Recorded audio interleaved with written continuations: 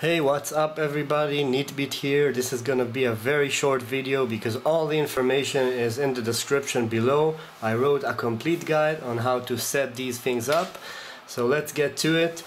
There is a new application for Android. It's called PID Flight VTX. Allows you to change settings for your VTX. So in my case I have the TrampHV, which is connected to the flight controller. Up until now you could use Taranis radio controller menu with the Lua script, and you could also use OSD menu. But now with this cool new and cheap and simple application, you can change setting using your mobile phones. You don't need Taranis or any other things, you just need your mobile phone and an OTG cable.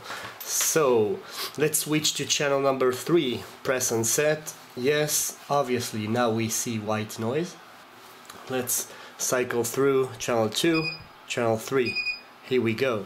Let's change back to channel 1, set, yes, and cycle through the channels. And it's working. I hope this video is helpful. Again, all the information in the description below. Enjoy.